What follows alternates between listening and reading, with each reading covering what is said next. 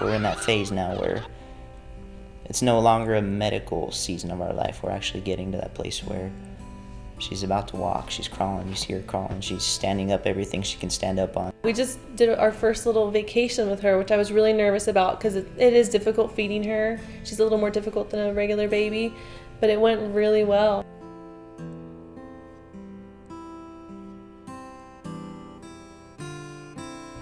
Just having a normal baby, moving on and having 3 kids and nobody ever knowing that we went through this traumatic experience.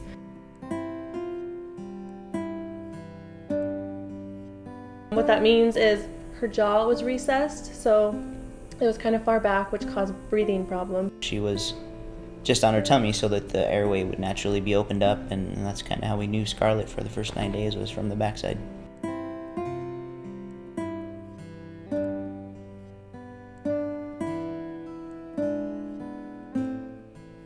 That was probably the hardest part about it, was knowing that I wasn't going to go home in a day or two like most moms after they have their baby.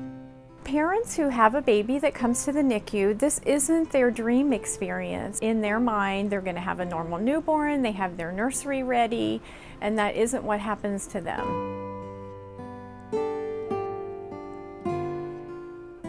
The staff was amazing. They were very much there and available for us immediately. And we had a nesting room every night we were there, so we could be with her essentially 24/7. I think it's critical because if the family isn't there, then one, they don't have the opportunity to bond with the baby, but secondly, they don't get to participate in the care.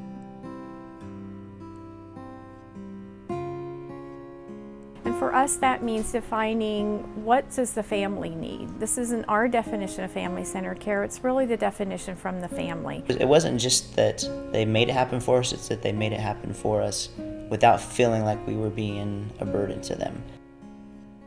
A couple of the nurses we talked to, she was in tears, so the nurse who usually does medical stuff became a therapist for us. We designate primary nurses, so they'll stay with the family during their whole visit. They develop a relationship with them.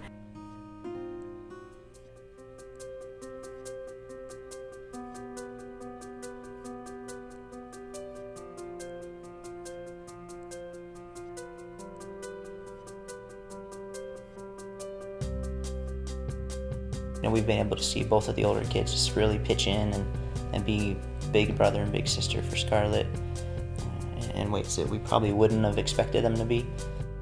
I just couldn't imagine things being normal, so it feels great that it's, you know, busy with a 3rd child, but normal, and it's good. There's parts of me that looks at her and I think, yeah, she's a little feisty fighter.